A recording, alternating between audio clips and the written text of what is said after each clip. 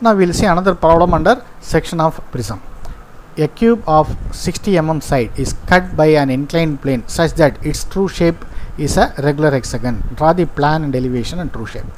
You see here the section plane, there is no description about the section plane. Okay, whether it is perpendicular to VP or perpendicular to HP or inclined to VP or inclined to HP, nothing is given, but it is given such that there is a cutting plane that cuts the cube. After cutting, the true shape should be a regular hexagon. It is a typical problem. Okay, so quite often you will get this particular question in the examinations as well as in the tests.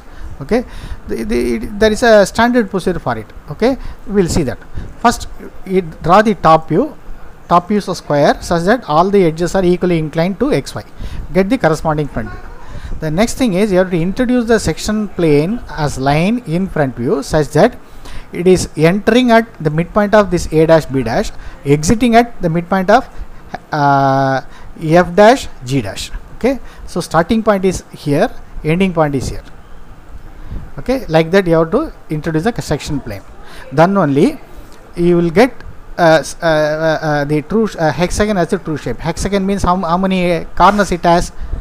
A hexagon has 6 corners. That means you should get 6 cutting points. Let us see whether we are able to get these 6 cutting points or not. You see the section plane is entering the top face ABCD. I said already that when a face is cut by a plane, you will get 2 cutting points. It is something similar to that. Say, for example, take a line, or assume your pencil as a line. Okay, if you cut a pencil or a line, you will get 1 cutting point.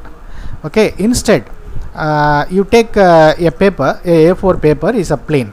Okay, you cut it through a chord length. Okay, so you will get 2 corner points. So that's it. Okay, you got it, so it cut section plane enters here, so it enters on a plane, so there are 2 cutting points, and it cuts this vertical edge. There are 2 vertical edges here. FBF is one, B dash F dash is one vertical edge, D dash H dash is another vertical edge which is behind to it. So there are 2 vertical edges. So here 2 cutting points, here 2 cutting points. Again it cuts the base, 2 cutting points, 2 plus 2 plus 2.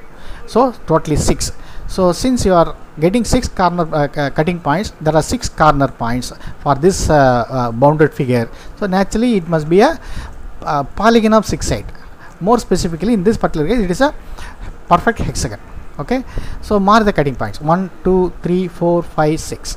Get those cutting points in top view by drawing projectors. Before that, darken the portion remaining.